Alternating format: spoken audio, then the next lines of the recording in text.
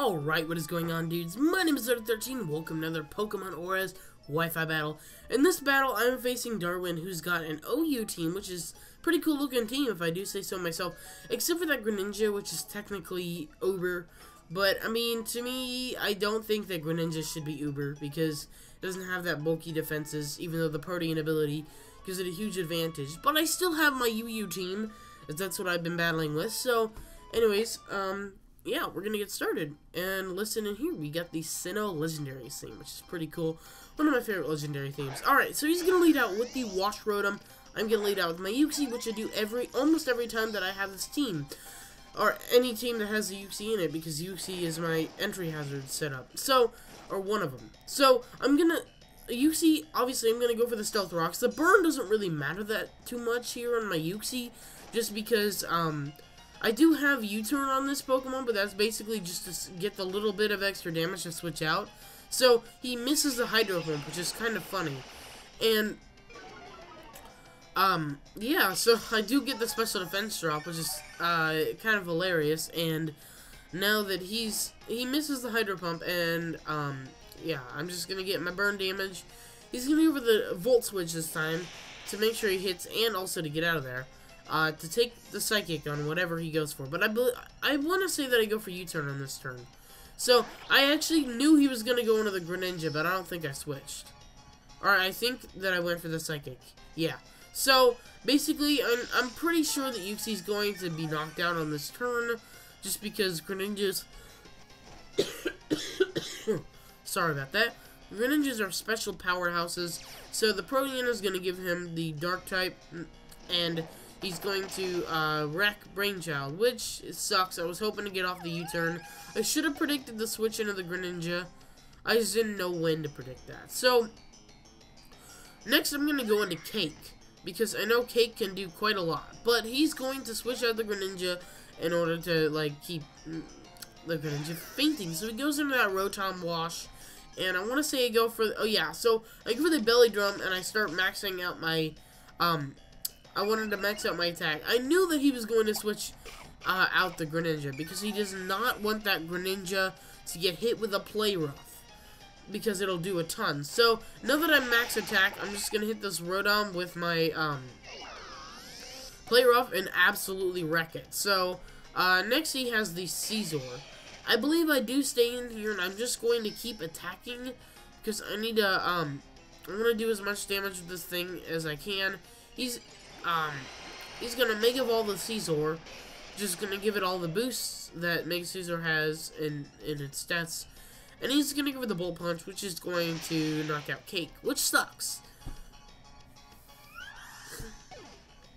So yeah, Slurpuff is now down. So we send in B-Day Candle, because it's probably my best counter to this Scizor on the team. I could also go into my, whatever you call it. Nah, it doesn't even matter. Anyways, he's going to send out that Garchomp to take the incoming Fire Blast, but I think this does a fairly good amount to the Garchomp. Yeah, it does a pretty decent chunk to it, even though it's resistant to it. So, I switch out because I know the Earthquake is coming. So, I'm going to go into Paul, and, yeah, this isn't my Paul with the Ice Beam. I don't even think I have one with an Ice Beam. I don't know, whatever. Anyways, I send it in there just to take the hit, and he's gonna switch out, and I believe he goes into that Greninja again, yeah, to take the incoming Scald or Side Shock or whatever I go for.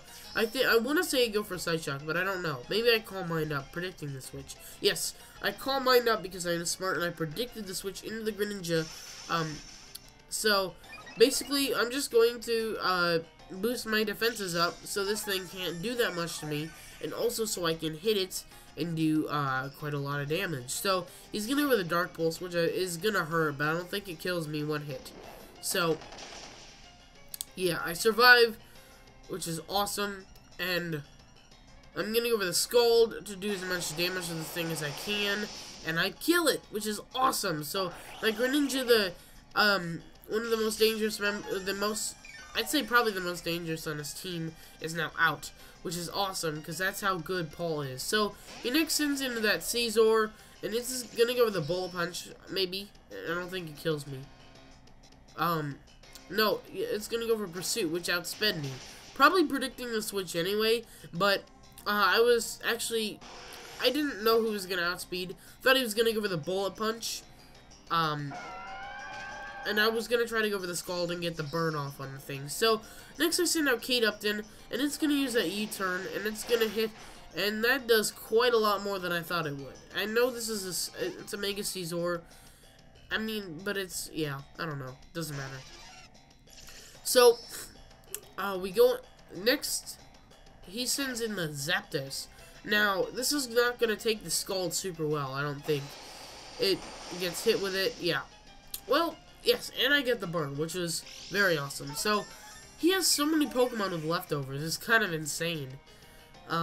I remember back in, like, the earlier generations when leftovers was, like, the default item to have in your Pokemon rather than, any other one, of them. So, I don't know why I stayed in here, but I take that Thunderbolt and I survive it somehow. But the Ice Beam, I believe, does knock out the Zapdos, or gets it to the point where Burn will take it out. So, I'm hoping this leftovers doesn't give it enough. I'm like, come on, Burn, do enough.